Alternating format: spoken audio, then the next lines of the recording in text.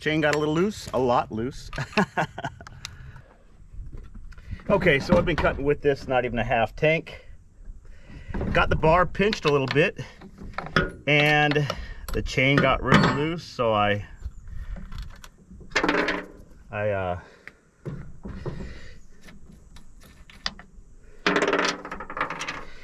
loosened it and I tightened it. Really hot.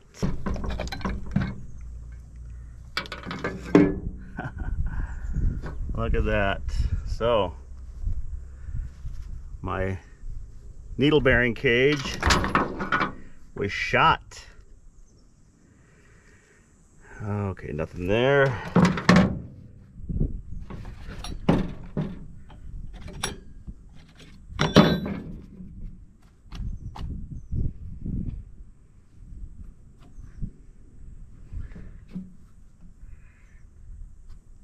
So,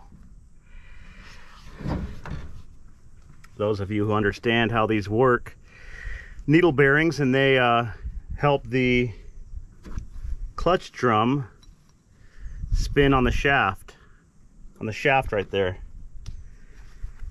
And those are toast. I might actually have one.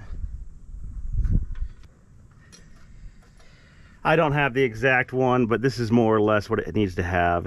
It needs to have the needle bearing that goes in there. It fits in there flush. I think this might be for a Dolmar Makita.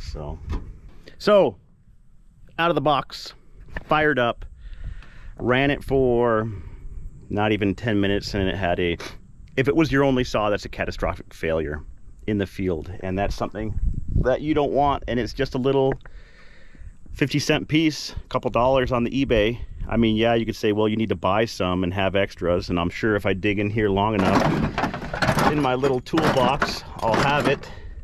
Normally even I have a clutch drum, but that's my experience. So I'm going to finish up with the backups right there,